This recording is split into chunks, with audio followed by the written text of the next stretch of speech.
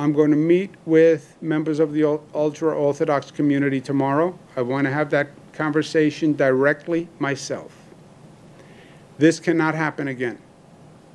If you do not agree to enforce the rules, then we'll close the institutions down.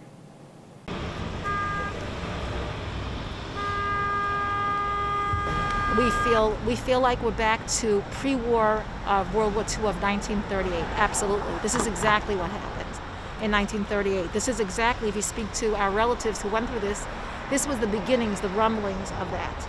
And what we're doing now is we're now making the non-Jews hate us even more, because what's going to happen is there are schools over there on Avenue M. There's a wonderful school that caters to children that are more academic.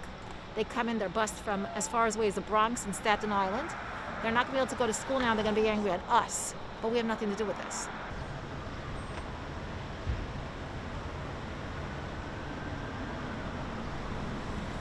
So I think as a whole, I think from de Blasio specifically, yes, I do feel that we've been targeted.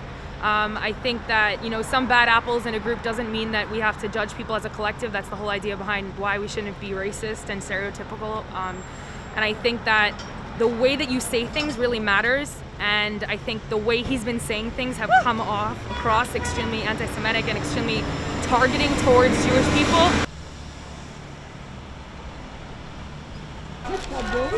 It's for the safety of the students at the end of the day that they're fully shutting it down or making it remote.